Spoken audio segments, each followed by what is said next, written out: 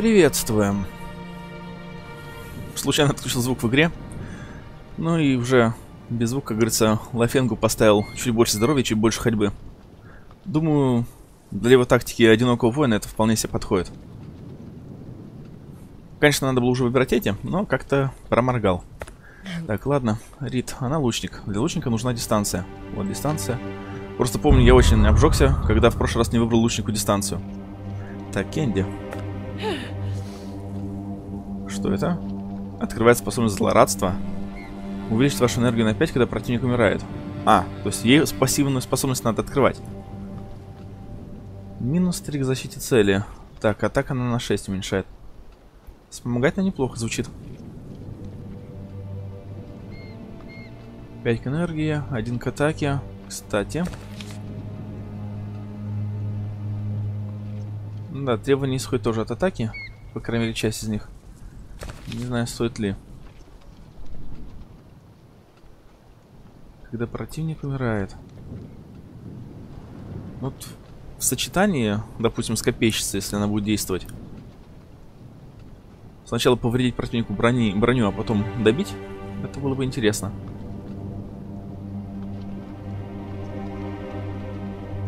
Но, с другой стороны, ей мы в основном-то оглушаем.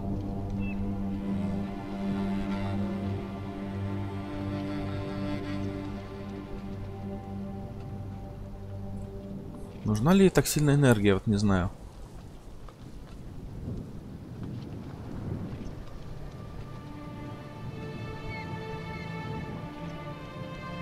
Ладно, попробуем все-таки через вот. Вдруг получится когда-нибудь. Так, Сварти. Следующий лучник. И также увеличим урон. Ну, в смысле, дистанцию в том числе.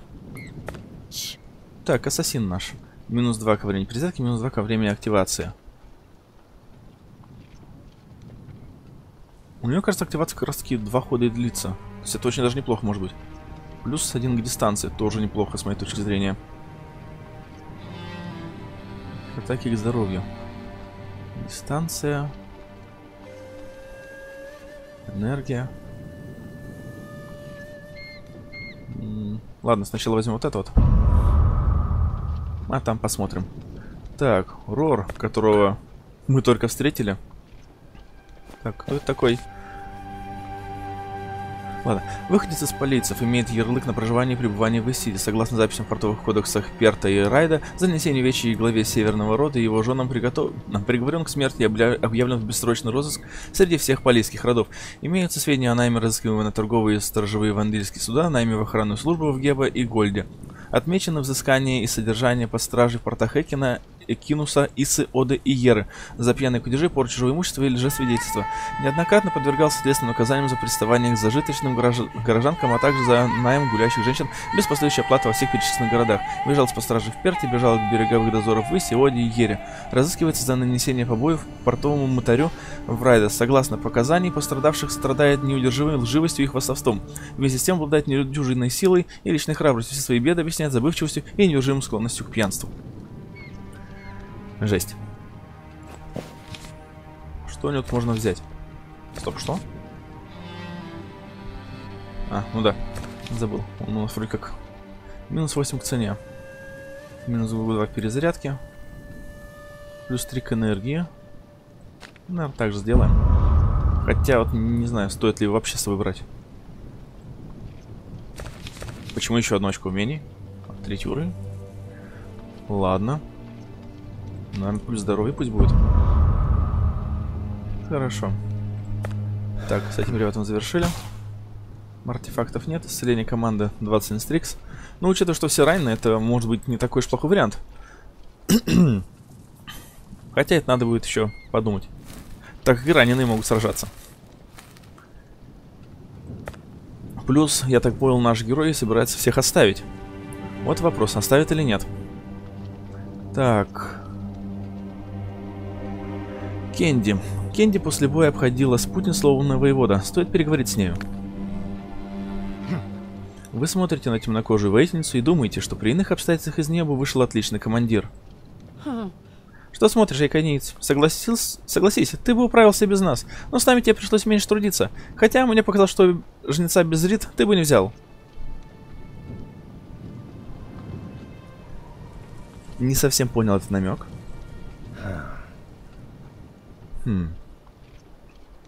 Что, а если это это что значит? Это и так очевидно, что жатва идет. У вас там стриксы горят, людей, точнее, за людьми эти бегают, под контроль берут. Чего вам нужно? Ну, поговорим, мне это кажется наиболее таким уместным вопросом, наверное. Они же какой-то с целью какой-то идут. Не стоит ли разбежаться, но это странно. Ну, потому что по логике-то группы они посильнее будут. Если не считать некоторые условности, непосредственно геймплея. Так. Что вам нужно? Убраться отсюда куда подальше. И, кажется, рядом с тобой это будет сделать проще всего. Я иду на юг. Если наши дороги совпадут, прогонять вас не стану. Но и беспокойство проявлять я вас не буду. Я скоро отправляюсь.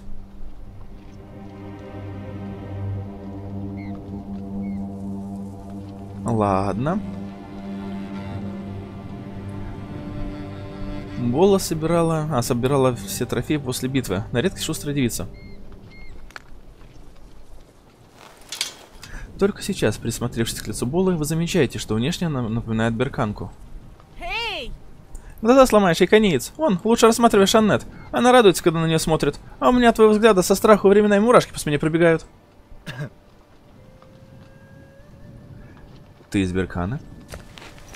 Мать моя из Беркана, да и отец, которого я не знала. Но родилась я во Фризе. И хлебнула разного тоже, во Фризе. Плюй, не отплюешься. Пришла пора вернуться на родину. Да уж лучше расстаться с краем, где любого готова растерзать. И ладно бы за дело, а то по прихоти. По одному тычку пальца кого-нибудь храмовника. А уж куда придется податься, посмотрим, куда дорога приведет. Так, ясно. Шею разминает. Ты ранена? Отчего не просишь помощи?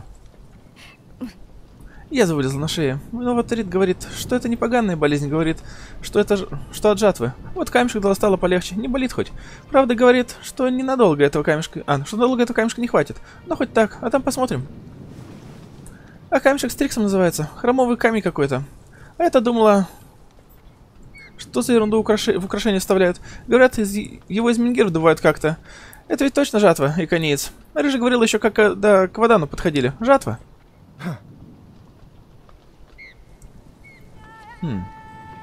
Это только у тебя? Сходи да посмотри. Все-таки не мужиков рассматривать. Я так поняла, что пока только у меня. Но никого не минует. Если, конечно, стриксов не заприпасти. Вы думаете о том, что стриксы в вашем теле неспроста обжигают его. О чем еще она говорила? У нее спроси, меня-то что теребить? Я не все и поняла. Вроде как это последняя жатва должна быть. Все можем полечь, без остатка. Вы ничего не говорите, Сварти, рассматривая синеватый подтек у нее на загривке. Что-то ведь было об этом в древних книгах. Еще от праматери клана, от великой наставницы. В смысле, кто у вас старший? Почему-то тут некоторые вопросы повторяются от раза к разу. Ну, в разной форме, конечно. Кэнди, конечно. Она добрая, ласковая и умная. Только Рит умнее ее. Поэтому она и не хочет быть старшей. Но Кэнди к ней прислушивается. Вы думаете о том, что не имеет никакого значения, кто из них старший. Вы стали слишком разговорчивы. Ваш путь на мгновение отклонился от пути воина покоя. Ну, как сказать. С такой-то толпой. Неудивительно. Мне все ясно. Ты о чем хотел спросить-то? Спрашивай, я все расскажу. Мне скрывать нечего. Могу и раздеться, если нужно. Никогда не была под иконицем. Вы разворачиваетесь и уходите. Так. Рит, рыжеволосая девица сразила жнеца. С ней нужно поговорить перед уходом.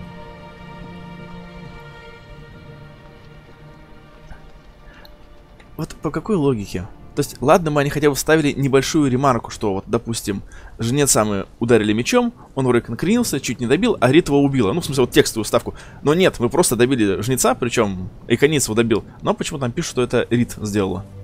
Еще вот Кэнди про это вот говорила. Я этой логики немножко не понимаю. Ты в порядке? Выглядишь неважно. Этот жнец достал меня. Кажется, он успел наложить на меня проклятие. Но я держусь, пока держусь.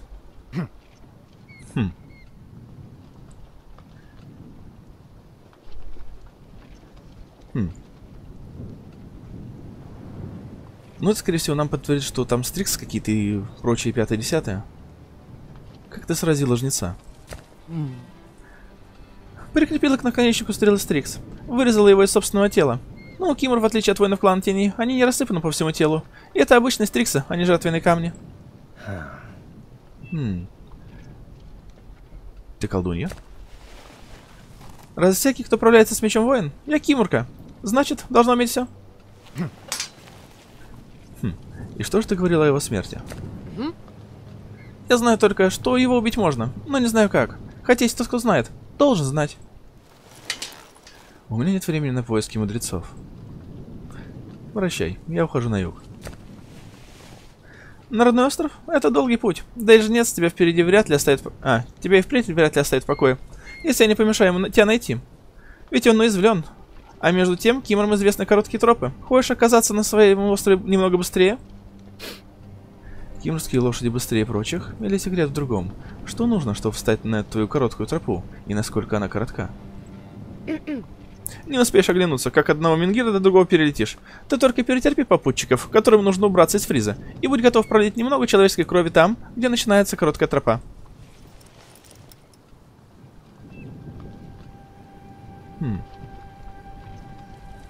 Для чего нужна кровь? Чтобы открыть тайную тропу. Она является не всякому, и не всякому служит. Это все, что ты хотела сказать мне? Я вовсе не собираюсь с тобой беседовать, но кое-что скажу. Подойди к воину, который бился со жнецом. Мало кто мог бы устоять рядом с этим чудовищем на ногах, а он умудрился наносить удары. Это хороший воин, такими не бросаются. Да-да. Только по описанию тот еще он воин. Ну ладно, по традиции. Шанет, поговорим. Почему-то вам кажется, что у этой девицы есть второе дно. Сулит ли это проблема?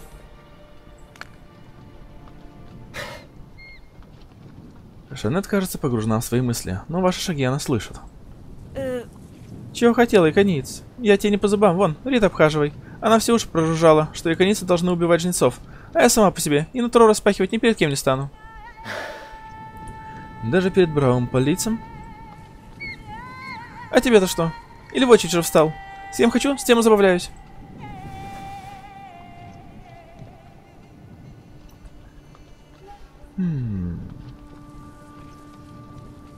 Куда ты собралась, Шанет?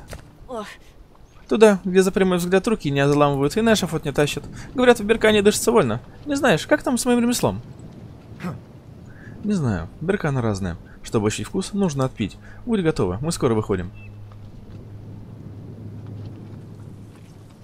Так, Дум в задумчивости поглаживает бороду, рассматривая обрывающийся железный путь.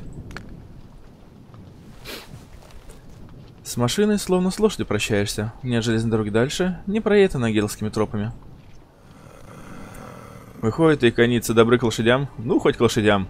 Нет, это я так. Думаю, вот уже вроде и не фриз, кровь соплеменников пролил. Хотя они бы меня не пожалели. Какой дорогой ты поведешь свой отряд дальше, даже если и не считаешь нас своим отрядом? Тройного Мингира не минуешь, но к нему 3 дороги ведут.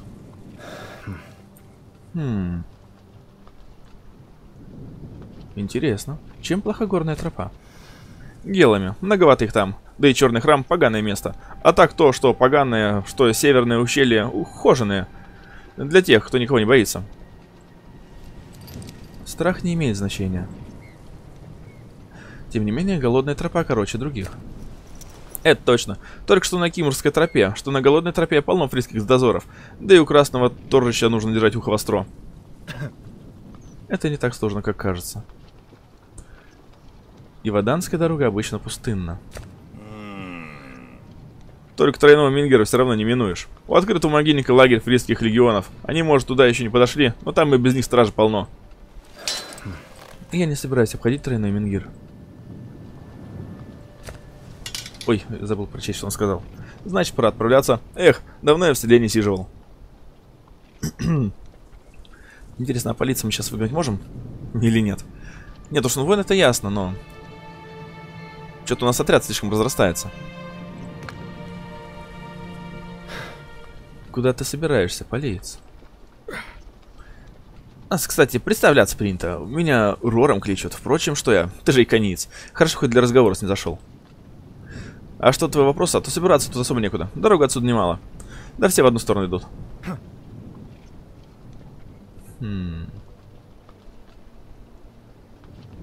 Что так далеко от моря ушел? Каждый кормится там, где может. Горячая слишком для собратьев своих. Да и не те нынче стали палиться. А фризы те? Такой погонь отродясь не видывал. Ну их демонам. Только и думают, как бы жар твоими руками загрести. А потом тебя же и поиметь. Что искал здесь? Удачи искал. Что еще может полезть на суше искать? Заказ принял, чтобы Карха воевода этого прибить. Ну, немного не рассчитал. Да еще пакость откуда-то вылезла. Едва жизни не лишился. И кто заказчик? Другой воевода, Норс. Воевод с этой стороны город двое. И каждый хочет фрисские легионы под себя подмять. Вот я и хотел подсуетиться. А на жнеца зачем полез? Так это жнец был? А я думал, фрис какой-то съел что-то. Вот его и раздуло. Логично. Знаешь, где фрисские легионы? Насколько мне известно, идут на юг, по Бальской дороге. Как доберутся до Фрисского тракта, будут ждать воевод. Всех или одного, у открытого могильника. И где второй воевода? Ну что, вроде как третий. Второй Карх, который здесь был. Есть еще первый, пел Касатури. Он, кстати, из тоннеля должен был выехать. Баданский. На него тоже заказ от Норса. Он к 3 мингерам подался. Паломничает. Сколько стоит жизнь воевода? Да чего об этом говорить? Что другой задаток платить отказались. И кажется мне, что из-за этого я ничего не получу. Хватит разговоров. Если у тебя вопросов нет, то вот у меня один остался. Ты сам-то куда дальше собираешься? В сторону Беркана. Ну, тогда я с вами. Тем более, что во Фризу мне путь заказан. А дружина твоя, сразу скажу, мне очень даже по душе. И не только по душе. Разве что ты сам против моей компании. Хороший вопрос.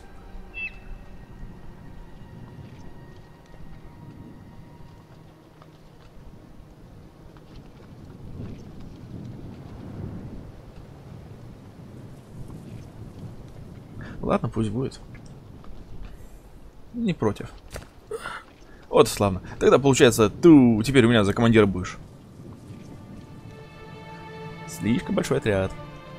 Ну, Стрикса, конечно, пока что хватает. Но, помянуя прошлый опыт, это может быть ненадолго. Ох. Ладно, что там дальше по пути? Судя по словам Рид, ваша следующая цель — тройной Мингир. И хорошо бы он помог исцелить рыжую девчонку. Ей становится все хуже от проклятия жнеца. Блин, надо было же их подлечить. Ладно, поздно метаться. Нет зелья, способного залечить проклятие. Потому что корень его в чужих руках.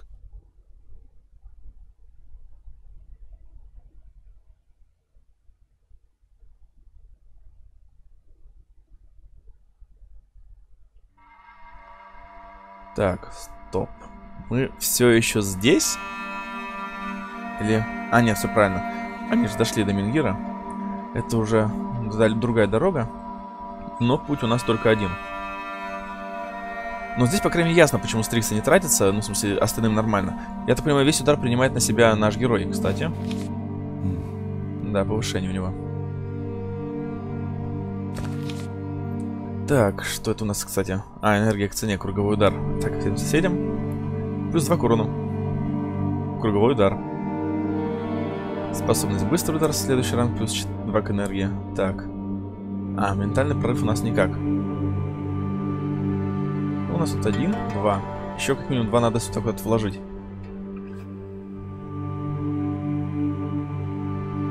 Чуть меньше энергии к цене. А сколько у него по базе энергии-то? Вообще-то немало так. Так что... Даже не знаю. Быстрый удар наносит 14 урона. Увеличит энергию на 11, будет на 13.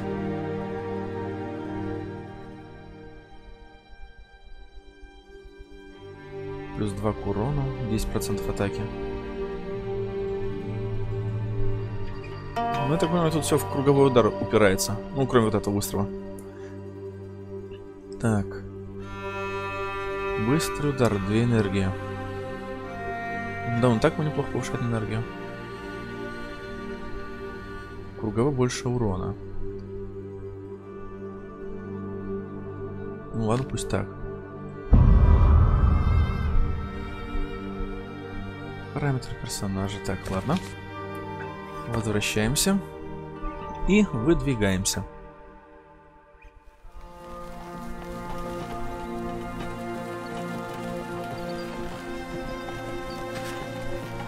Вы ощущаете, как жатва усиливается. Ее тень опускается на вас. Проклятие, поразившее вашу руку, тянется к вашему сердцу. Но вы чувствуете, что, поддавшись проклятию, пожертвовав частью собственных сил, вы не дадите жатве окрепнуть. Если же вы будете сопротивляться и сберегать силы, темная магия упорочит власть над миром. Так. Поддавшись, не дадите жатве окрепнуть. Но сами, я так понимаю, мы сильно ослабнем. Ну, пока что, наверное, можно рискнуть. Вопрос только, сколько раз нам придется так рисковать.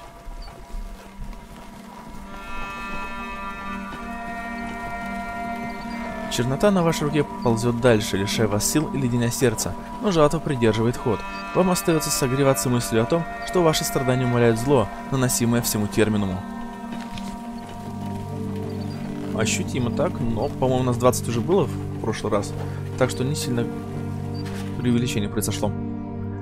На окраине придорожной деревни вы замечаете каменный столб, напоминающий менгир. Немало подобных обелисков было выставлено в древние времена, когда страждущие уже прикладывались к менгирам, а храм еще не вошел в полную силу. Селяне думали, что привлекут так благодать к своим поселениям. Вспоминая об этом, вы прикасаетесь щепотью пальцев к колбу, к губам и сердцу. Эйк в недоумении таращит на вас глаза. Ты что это обозначил? Что за знак нарисовал? 3 угла? Зигзаг? Отметин 3 единого? Мать моя, да я видел где-то такой жест, забыл уже. Или вандил какой у своего идола так делал, или странник возле менгира. Что это значит? Храмовники обычно прячут лицо в ладони и тычутся ими в ближайшую стену. Наверное, объясниться лучше будет. Вы улыбаетесь. Нет, у триединого нет отметки. Кто-то называет этот жест 3 угла или зигзаг, а кто-то и не думает об этом, а лишь прикладывает 3 пальца, как знак высшего, тройного менгира, к колбу, к устам и к сердцу, что означает «помню, славлю, люблю», или же думаю, сберегаю, храню. Как угодно. Эйк раздраженно мотает головой. Ты воду у меня в голову не мути.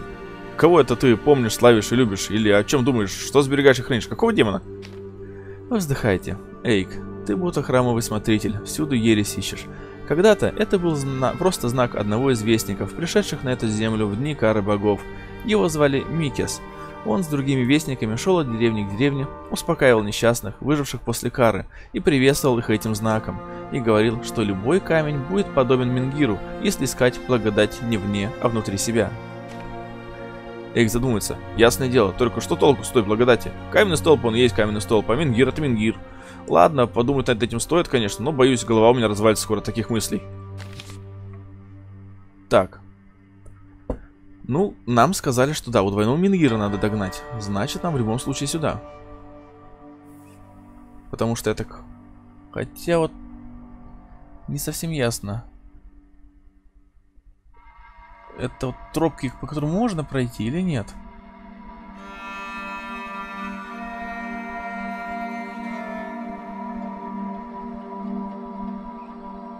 Прям потому что... Может, здесь что-то интересное тоже было. Но отсюда точно не будет ответвлений, придется вот так вот идти. А здесь... Просто у меня есть уверенность, что по пунктирам можно пройти. И у нас получается только один путь до двойного менгира. Кривой менгир. Эх. Ладно, пойдем просто следом.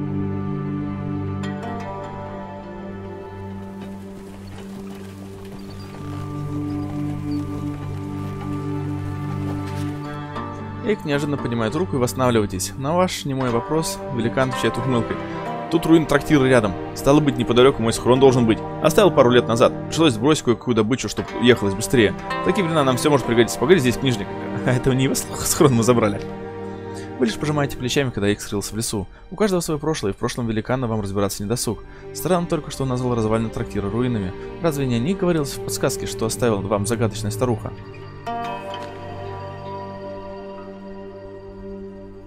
Так, стоп.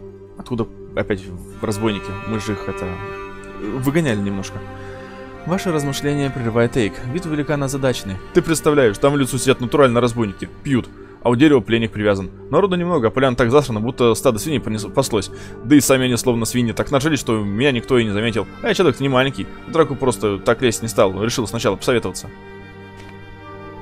Повод задуматься. Осмотреть руины было бы неплохо, но что делать с разбойниками? Сказать Эйку, что перебил их, или не рисковать и подождать, когда они уйдут? Можно выждать, а ночью спокойно передушить ословевших разбойников, как котят. Но все эти хлопоты окупятся только если в руинах и правда что-то есть. И если развалины трактира можно так назвать.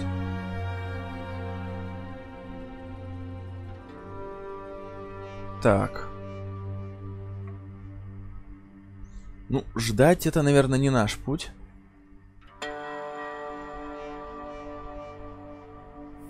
Потому что и подождать и напасть ночью — это немного не то. Но вопрос, что произойдет, если мы набьем сейчас? Я так понимаю, Хоппер не сможет в полную силу сражаться с ними?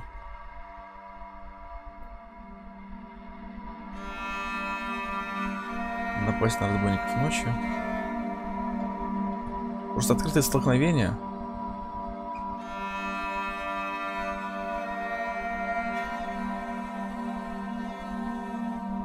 Ладно, попробуем все же. Просто ждать это значит... Потому что вот это означает, что мы задержимся здесь.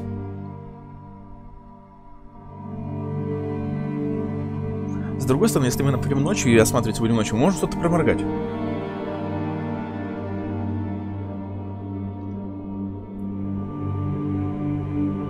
А, стоп, там же еще пленник есть, а вдруг они его казнят, пока мы будем ждать. Так что сейчас нападаем. Эк хищно улыбается. Велит вам подождать, и скоро ваш спутник исчезает в лесу. Хорошо, что у вас есть сопровождающие. Не надо самому бегать по лесу за пьяными разбойниками. Однако вам не удается взвалить все труды на чужие плечи. Всего через несколько минут на поляну высыпают подозрительного вида вооруженные люди и начинают на вас таращиться. Со вздохом вы вытаскиваете меч. Надеюсь, их будет не очень. А, кстати, умение. Надеюсь, их будет не очень много. Так. Энергии нам хватает. Энергии к цене, перезарядка 2. Или больше урона от круговой атаки. Это, кстати, по-моему, будет 4-й навык. Ну, в смысле, пункт навыка. Наверное, хоть больше урона будет. Хорошо.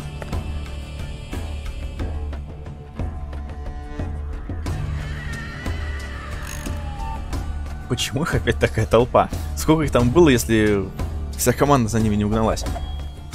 Ладно, стрелок. 36, 18, 10. Просто у нас же энергии 10 по случайному врагу. Не заканчивает ход. Весьма удобно. Так.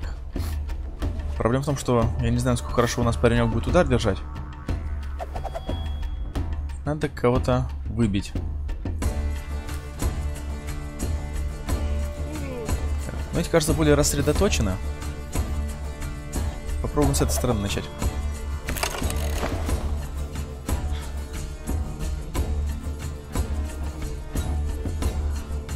$29. 31 урона. А может, и зря не подошел к тем, которые сосредоточены.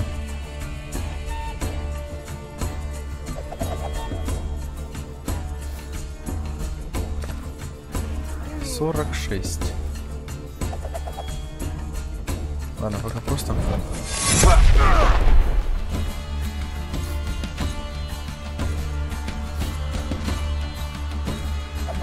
А, кстати, энергию мы пополним за счет того, что подойдем. Правда, потратим, конечно, побольше.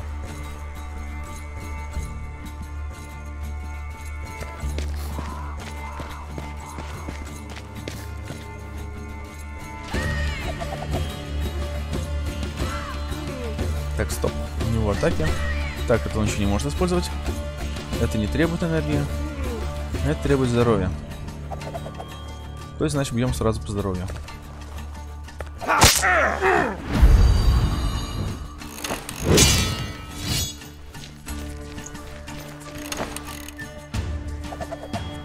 Так, круговой удар пока невозможен. Блин, все-таки зря я дал по здоровью. Надо было подумать, что второй удар-то в двойном размере пойдет в другое место. Ну, это... А, нет, это что-то... Ох, уменьшает атаку.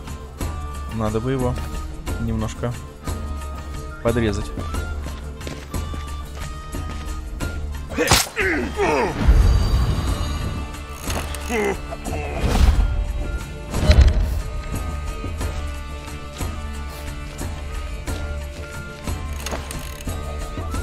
Как любопытно. Еще немного, и можно будет использовать круговой удар.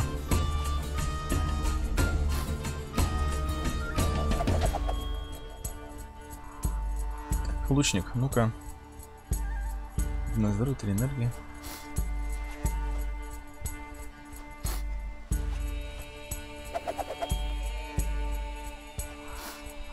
Ну, в принципе, эти ходить не будут. А этот может сдвинуться. Кто из них попаснее станет? 9 урона, 6 урона, 15 урона. Ладно, попробуем сначала лучника немножко обезвредить. Хотя, с другой стороны, меньше урона нанесет, но если пожертвовать своим здоровьем... Фу, да, блин. Забавно.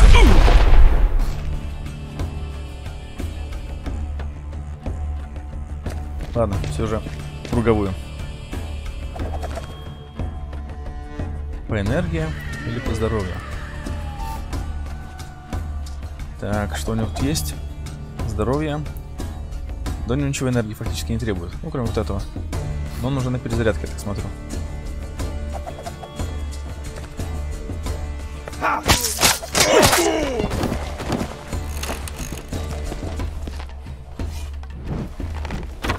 Да, такие один из лучников пожертвовал своим здоровьем, дабы напакостить мне.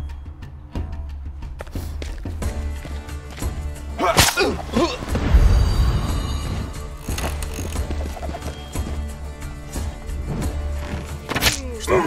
А, блин. Он всего лишь 3 энергии требует, поэтому не получилось.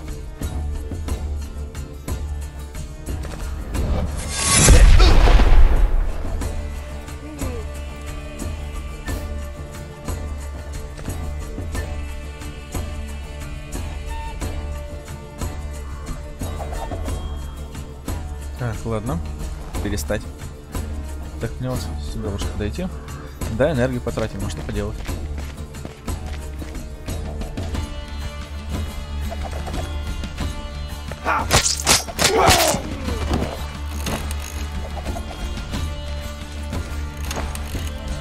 Хорошо. Так, но он больше не сможет этим воспользоваться. Так что просто добьем вот этого.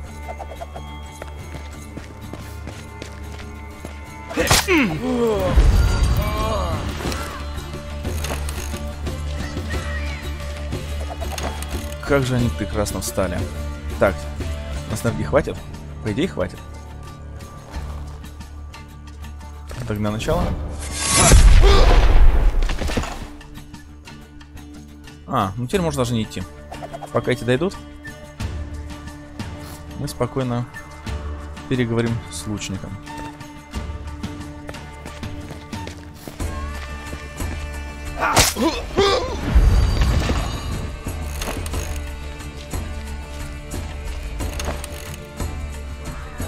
Не, 2 энергии останется только.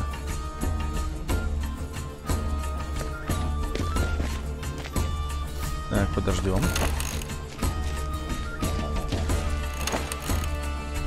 Молодец, конечно.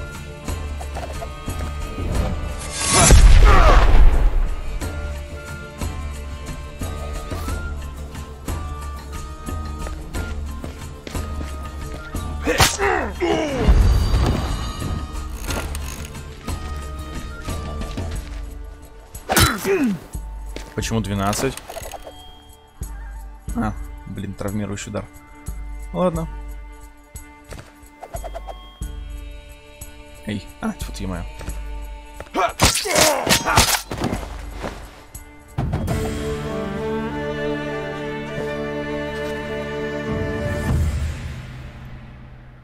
После боя вы отправляетесь искать своих спутников. Убедившись, что они поубивали всех разбойников, что сумели найти, вы освобождаете пленника. Тот представляется Оскаром и рассыпается в благодарностях. Заметив ваш интерес к руинам, он говорит, что видел там ночью нечто странное. Вы просите уточнить, и Оскар рассказывает, что когда стемнело, а все его похитители упились и заснули, над трактиром появилась красная марево, и Оскар готов поклясться, что он сложил слова «одно найдешь на двух». Вы благодарите Оскара, но решаете проверить руины самостоятельно. Вам не удается найти ни следов магии, ни хотя бы чего-то подозрительного. А когда вы возвращаетесь на поляну, Оскар уже и след простыл, а подошедший Эйк заявляет, что его схрон кто-то обчистил. Ну, прости, Эйк. Пожав плечами, вы предлагаете продолжить путь.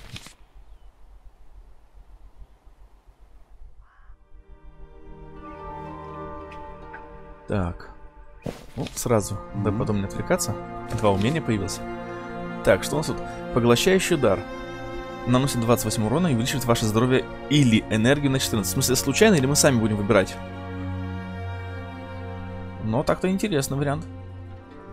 Вкус крови увеличивает вашу атаку на 2, когда вы убиваете противника. Вау. Я как-то не подумал, что ментальный взрыв требует энергии. Ладно. Так, уменьшает энергию на 10, случайно. Так, не то. Минус 3 к энергии в цене. Поглощающий удар плюс 3 к урону. Интересно, перезарядку он будет там уменьшать? Но пока что смотрится любопытно.